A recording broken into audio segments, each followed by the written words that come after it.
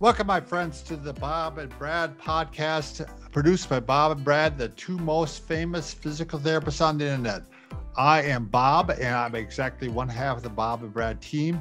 And today, my return guest is Cynthia. She's a physician's assistant with Summit Orthopedics. We're a place up in the Twin Cities, actually. They have multiple locations in Minneapolis and St. Paul. And today we're going to talk about, well, we got three subjects we're really going to talk about. And one is whiplash. The second is cervicogenic headaches, which is neck headaches. And the third is just, regular overall neck pain. And hopefully we can get you some solutions if you have any one of those three. So join us for the program. Welcome back to the program, Cynthia PA-C, who was last time coupled up with Dr. Ekstrom, but this time she's going solo. Flying solo. Yeah. Thanks for taking the time and being with us. Today, we're going to talk about mainly neck problems to the layperson, but whiplash, cervicogenic migraines, and just cervical pain. So those three categories. So before we do that, though, would you give just a brief overview of who you are? Yeah. So I'm Cynthia. Like you said, I'm a physician assistant. As of right now, I'm working at Summit Orthopedics, and I mainly work in spine care. So Dr. Ekstrom, who you guys met on the last video, he's a PM&R doctor. So physical medicine and rehab. Yeah, right. Yep. And so we focus a lot on neck and back pain, but of course, Summit, orthopedics covers a whole range of orthopedic conditions. How long have you been there, Cynthia? So it'll be coming up on 3 years Gotcha. That I've been there, and I've been with Dr. Ekstrom the whole time that I've been at Summit. Now you have they have multiple locations up in the Twin Cities, which is Minneapolis and St. Paul area, correct? A lot of the suburbs. And what is the philosophy of Summit Orthopedics? I mean, if you were to summarize how they approach patients. Yeah, so a lot of it is based on a team approach. So we have the physician, and they select their team from the patient coordinator to an advanced practitioner, so a PA or a nurse practitioner.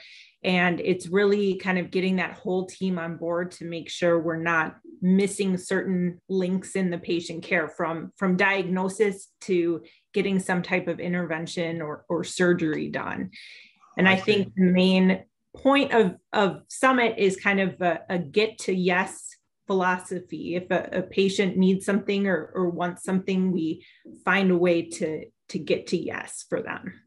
And I'm going to assume that the goal is not to get to surgery, if possible. Right.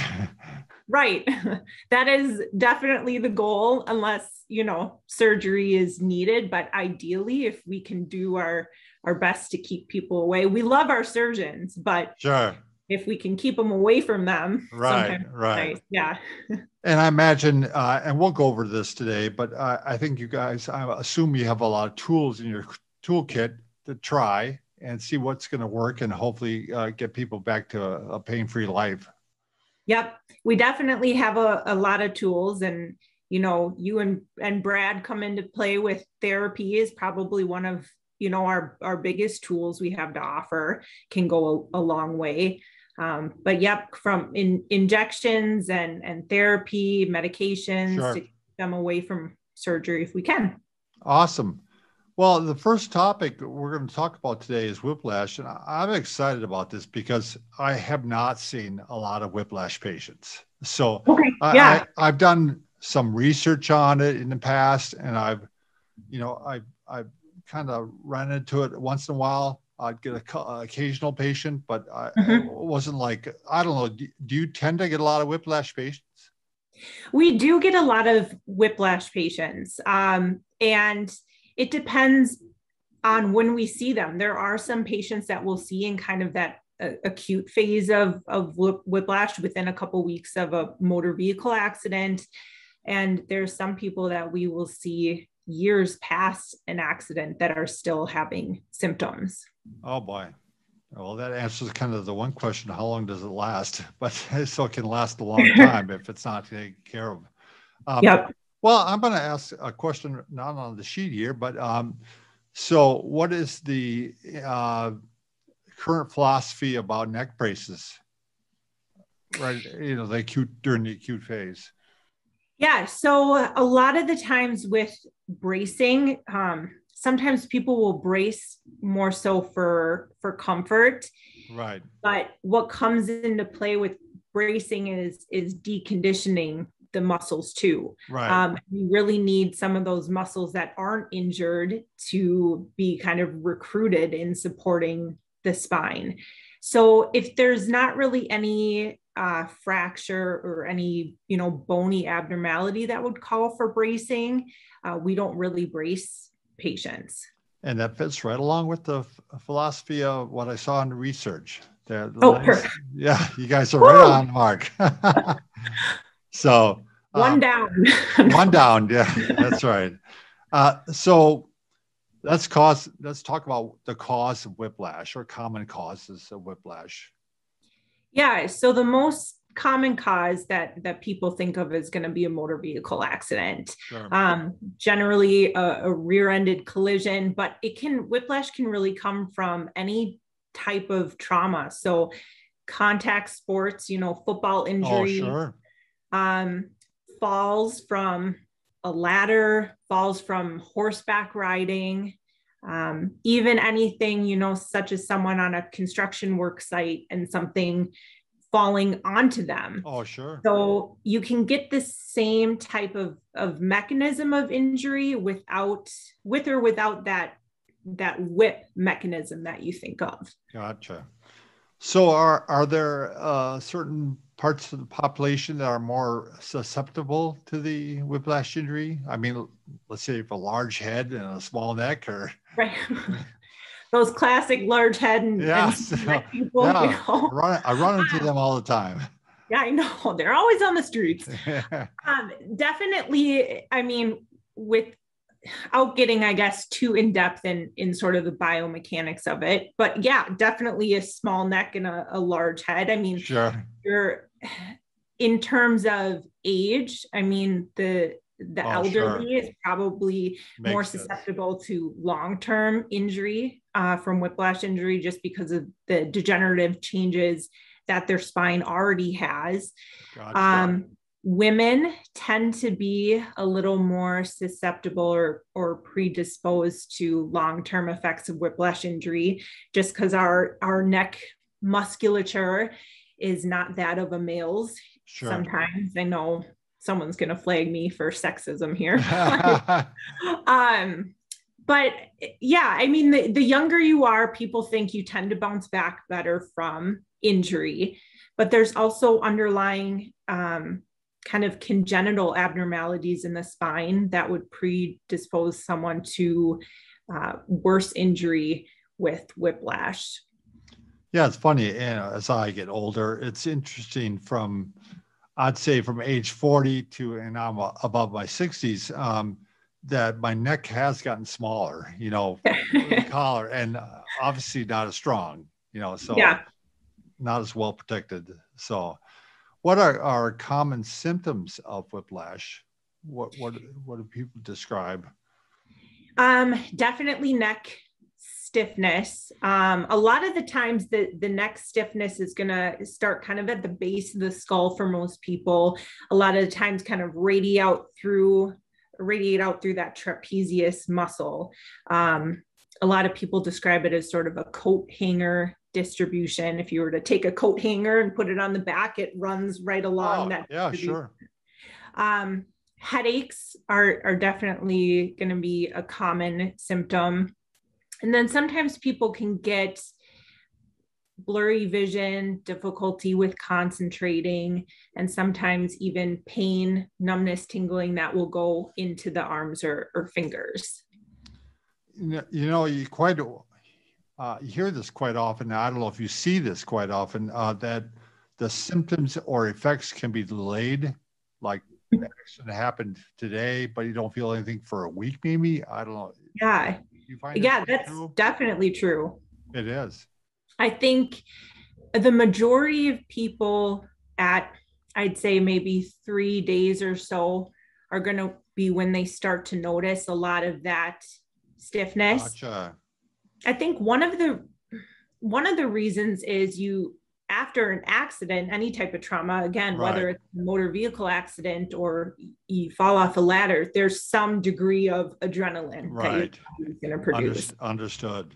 And that's going to definitely mask the symptoms that you are having. And then the other part of it too is once inflammatory, mediators are released in the body, it takes some time for your body to really signal what's going on. Right after a whiplash injury, we talked about the bracing or not bracing. What activities should you avoid?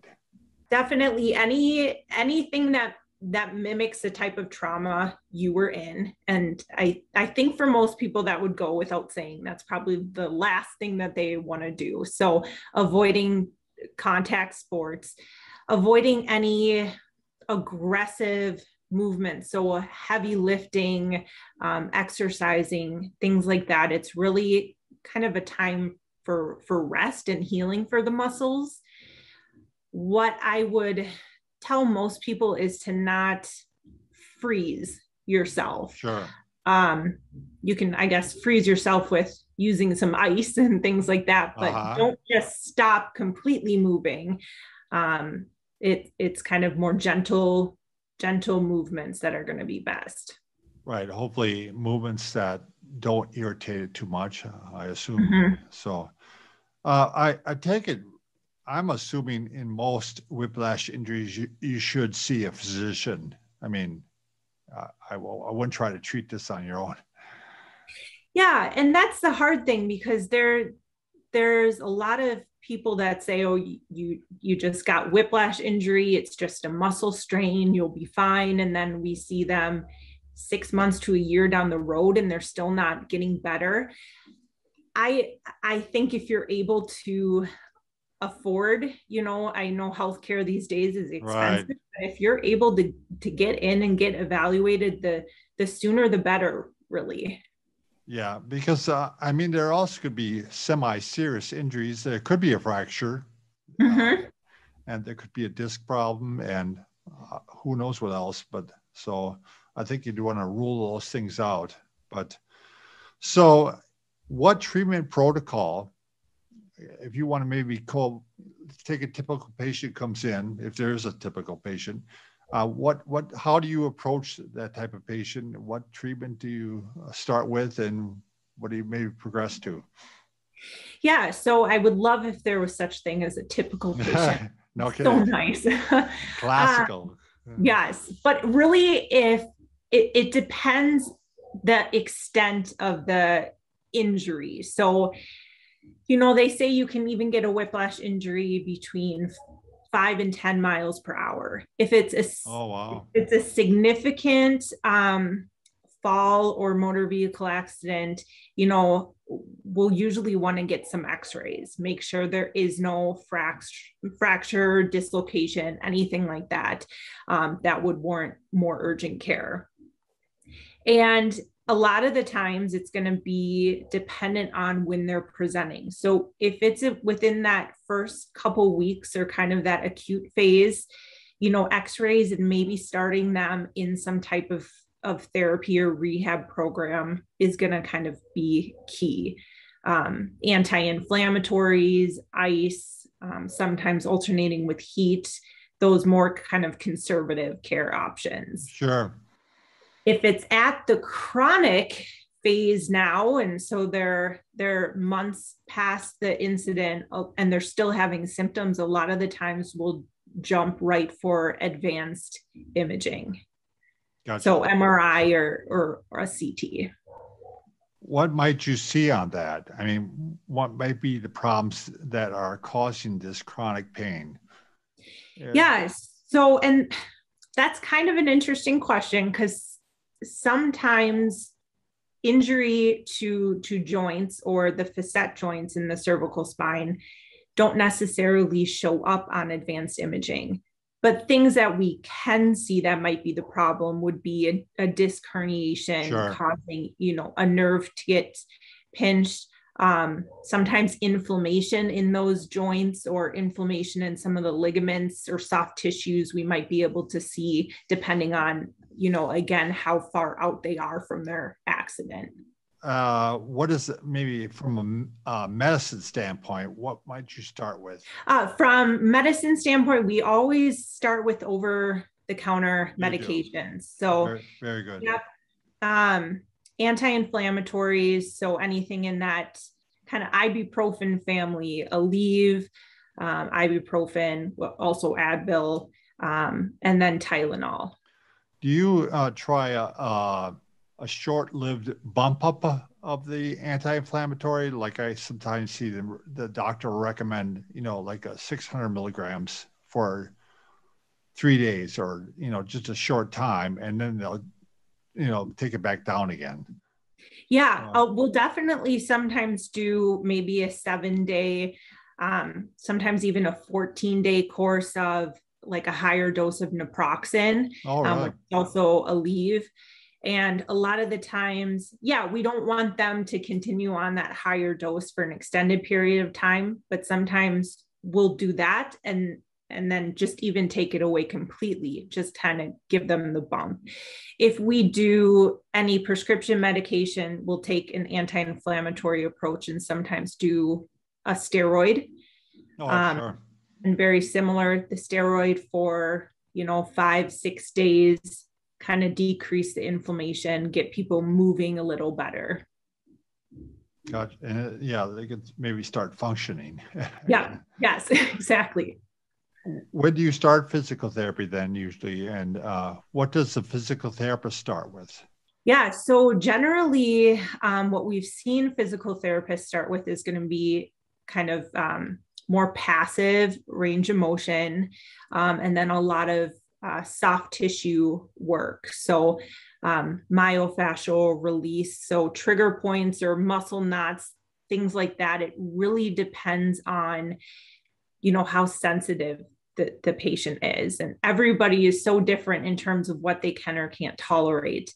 But I would say a lot of the times, and I don't know from your experience, a lot of the times we see more of that passive range of motion, and kind of setting up good posture again, getting the correct curve of the spine back and things like that to prevent future injury.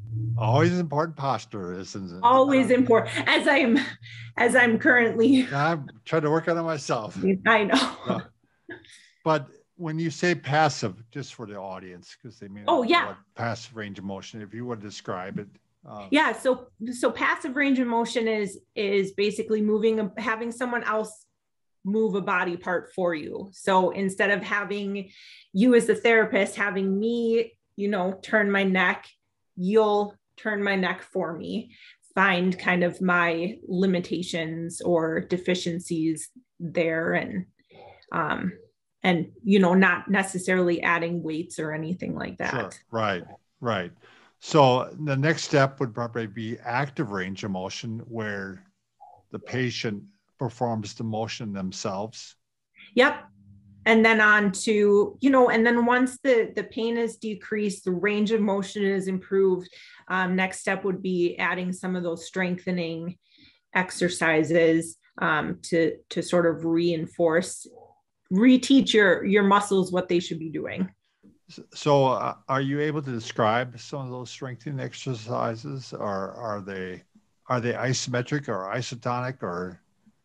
Yeah, a lot of the times isometric exercises can be really beneficial in not only just post-whiplash injury, but a lot of other injuries too, especially even thinking of the low back, doing isometric planks, such as for core strength versus doing, crunches and everything that would necessarily put more strain on the spine.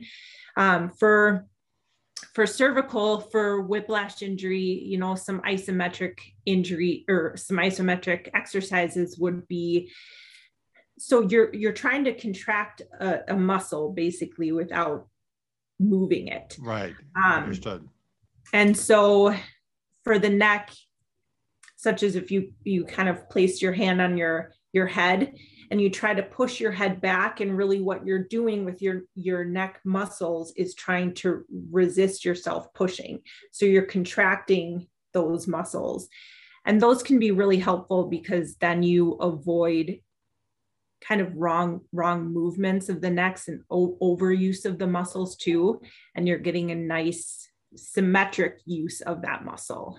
And would you go in all directions, or is it mainly the anterior, the musculature in the front that's been damaged, and that's the one that we want to strengthen? Or do you go work on the back and side? And yeah, so I would definitely go in all directions. I mean, the human body symmetry is key. And one of the biggest things is having that true evaluation with a therapist. Sure. Because they can really see, maybe your injury is on one side more than another. Maybe you're deficient on one side more than another. And sometimes, you might have to strengthen one side more than the other. And just having that evaluation is so beneficial. Yeah, it's interesting. Stuart Miggle, I actually mentioned him last time. He's a physician a doctor out of Ontario, Canada, I believe it is. Oh, yeah. And the way he recommends strengthening is you take your two fists, you put it underneath your chin, you take your tongue and put it to the roof of your mouth, and you tighten up the muscles in the front, and then you push up with your fists, but don't allow, the chin to be moved up. So, and that is supposed to strengthen the neck muscles without shear force on the vertebrae. I mean, he studies everything, and he's several textbooks. So I thought it was interesting. That is interesting. So let's say someone gets to, you're just not getting better with somebody. Are there some other options? I mean, if their whiplash is just not getting better, is it maybe more injections, or what are we looking at that point?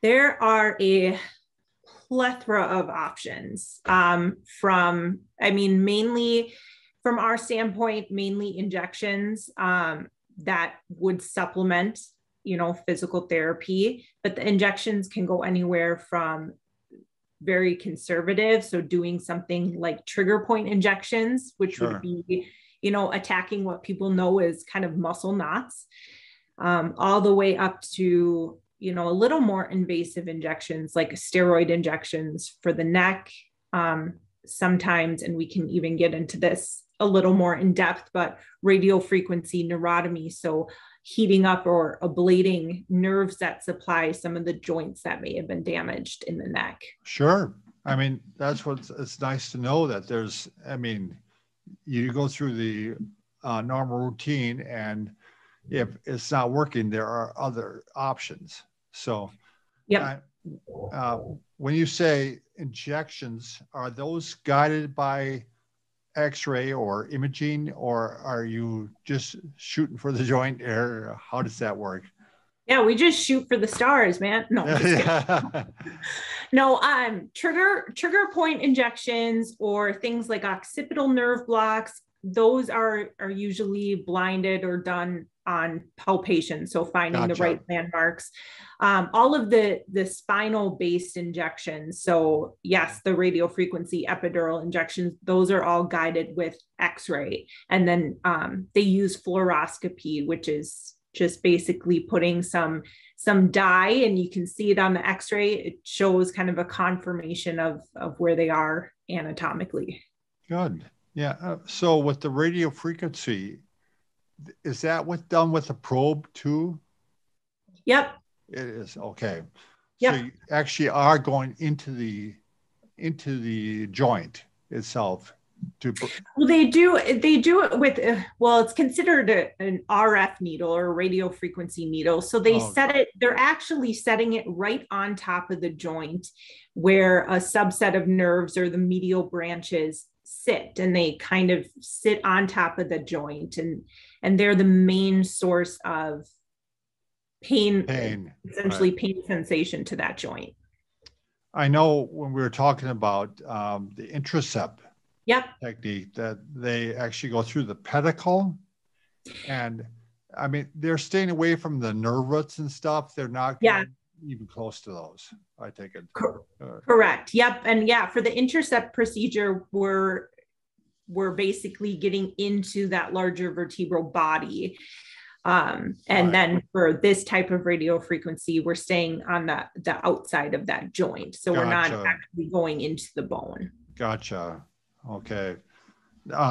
Is there any time that it proceeds to surgery? Yes.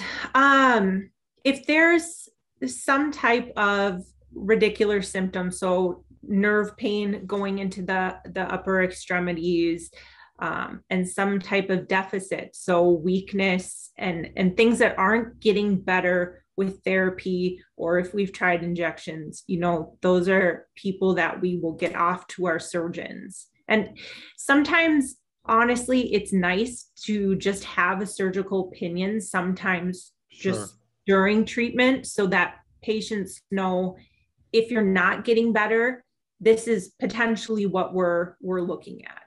I know it's off the top of your head, but percentage-wise, people that end up being that far along, do you have a number or a percentage? I mean, is it 10%? Is it 5%, 1%, 20%? I'd say maybe, I guess, out of people I've seen, I'd say maybe 10, 15%. Okay.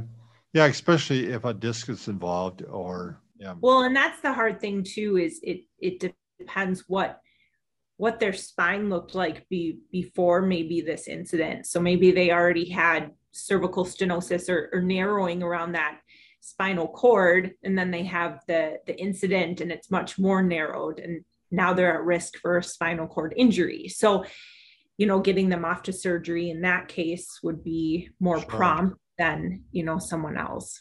I got to imagine that osteoporosis plays a large role in this too. I mean, Well, do you have anything else on whiplash that we should cover? I think one of the important things to point out about whiplash injury is, let's say you're a 35-year-old male, you had a motor vehicle accident a year ago, you're still having pain, you've done chiropractic care, physical therapy, and it's just not getting better. And let's say we do an MRI and we get the results back and they are pristine. And, patients get really frustrated because they get the results, in their my chart, and they read it and it says unremarkable, normal exam. Right. That doesn't necessarily mean that those joints in the spine aren't playing a significant role in your pain, because there are microscopic changes to that joint capsule that aren't necessarily imageable. So I tell people, don't get discouraged, or depending on who ordered the MRI, if they come back to you and say, there's nothing we can do, it's normal, there's definitely more that can be looked into. Yes, there's always hope. There's always hope. Yes. I think with whiplash, I would like to just ask, do you have, is there a certain treatment that you feel has been the most successful for you? A treatment that has been the most successful in your whiplash patients? I mean, do you feel like this is the one go-to thing we always go to, or? There is a lot of variety. I would say the main treatment that is an intervention would be that radio frequency neurotomy, or the treatment at those facet joints. That would probably be the most common treatment for whiplash injury that is not necessarily involving, a disc herniation or a fracture. No, that's awesome. I was hoping for a response like that, because I wasn't aware of that. And what a nice option for people, Yeah. Yep. Definitely. Yeah. And upon that excellent advice, I think we'll call it to an end, bring it to an end here. I really appreciate you coming by again Cynthia, and hopefully we'll see you maybe and Dr. Ekstrom again soon. And yeah, we appreciate it. Thanks for having me on. yeah, thanks for taking the time.